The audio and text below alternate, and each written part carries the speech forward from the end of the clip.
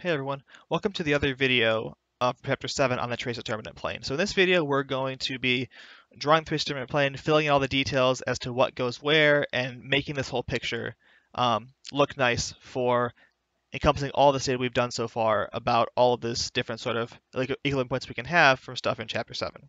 Let's go ahead and just start drawing that out. So like I mentioned in the last video, the idea is this curve d equals t squared over 4 is going to be important because along that curve, our discriminant is 0. So let's go ahead and draw some axes and put that curve on it. All right, let's just assume that is this curve.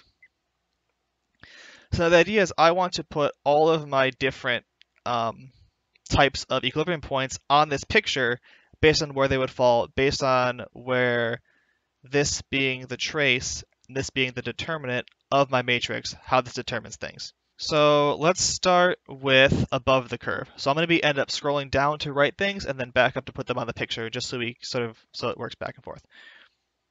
So let's start with above the curve. So if we're above the curve, then d is bigger than t squared over 4, which means t squared minus 4d is negative. Therefore, we have complex roots. And the real part is t over 2. So this means we're getting spirals. They are asymptotically stable if t is less than 0, because then we have a negative real part, which means things are coming in. They are unstable if t is bigger than 0, and I get stable centers if t equals 0. So from above the curve, I get complex roots, which means I get spirals. They're asymptotically stable for t less than 0, they're unstable for t bigger than 0, and they are stable centers for t equals 0. So let's go ahead and add those to our picture. So above the curve, so I'm going to draw equilibrium points for what we're looking at. So above the curve, if t is negative, I'm going to get asymptotically stable spirals. So spirals going in. If I am bigger than 0, t is bigger than 0, I'm going to get spirals going out. So these are unstable, these are asymptotically stable, and at the center here, I'm going to get centers. So I just get ellipses here. Okay, now let's look if d is negative, because that's another chunk of this graph. So if d is less than 0, then what happens? Then if I look at t squared minus 4d, this is bigger than t squared. Which means that if I look at my roots, I get t plus or minus the square root of t squared minus 4d. If this is bigger than t squared, then I'm going to get opposite signs, because I'm going to have that this thing here is going to split by more than t, which means one of them is going to be positive, one's going to be negative. You can also think about this as if I have d less than 0, then my polynomial r squared minus tr plus d has to have two roots of opposite sign, because this number here is negative. So it has to become an r plus r1 and an r minus r2 to get a negative number here in the d spot. So in either case, when this happens, I'm getting real and distinct roots, but they are opposite signs. So opposite sign roots means these are my saddle points.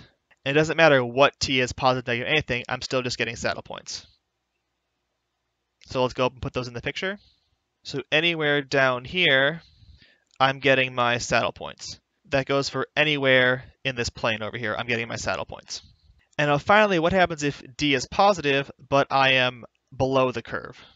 Well, in this case, I'm in the opposite case. I am in real and distinct roots again, but I will get that now t squared minus 4d is going to be strictly less than t squared. Which means, because it's strictly less, that means that my roots are going to be the same sign. Because again, if you look up in the above part up here, t squared minus 4d is less than t squared, then I can't cross over 0 when I add or subtract from t. So this means my roots are the same sign. So these are my nodes. They are asymptotically stable if t is negative, and they are unstable if t is positive, because that will dictate what sign both roots have. So let's go ahead and put this one in our picture as well. So t positive and below the curve means I get unstable nodes, and t negative below the curve means I get stable nodes. Obviously, look in the book for better pictures. The book will have computer-generated ones, which are definitely better than the ones I can draw. Anyway, so there is the full trace-determinant plane. The other thing you notice is I left out the repeated eigenvalue case. Those only occur on the line here, and there's no way to determine what kind of point you're going to get just by tracing determinant. Because as we saw in the examples we had, even if we have the exact same formula for the polynomial of the matrix, it may or may not have a proper node or improper node. We have no idea of knowing until we actually try to solve the problem with the actual matrix. So the tracing determinant cannot tell us enough to tell us whether or not that's going to be a proper or improper node. So that we have to solve the problem specifically for. But for the other stuff, for our nodes, our saddle points, and our spirals and centers, that we can determine just from the trace determinant plane on its own. So that's the idea of this. The idea of this is sort of like a nice way to sort of group everything together and analyze what kind of point you're going to get without actually taking apart the matrix. Now, if you end up needing to find a general solution at the end, you might as well go find the eigenvalues because you're going to need those anyway.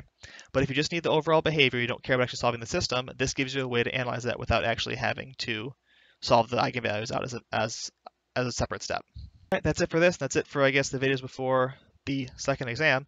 So thanks a lot for watching, and I will see you in the next one.